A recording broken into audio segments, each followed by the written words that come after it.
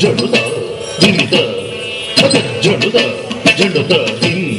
ధిమి ధిమి ధిమి తక ధిమి ధిమి ధిమి తక ధిమి తక గిండత తక జడుదై తక గిండత దండత జండుత ధిమి తక గిండత ధిమి దండత ధిమి జండుత ధిమి ధిమి తక గిండత ధిమి దండత ధిమి జండుత ధిమి జండుత ధిమి ధిమి జండుత ధిమి జండుత ధిమి ధిమి తక ధిమి తక గిండత ధిమి జండుత ధిమి జండుత ధిమి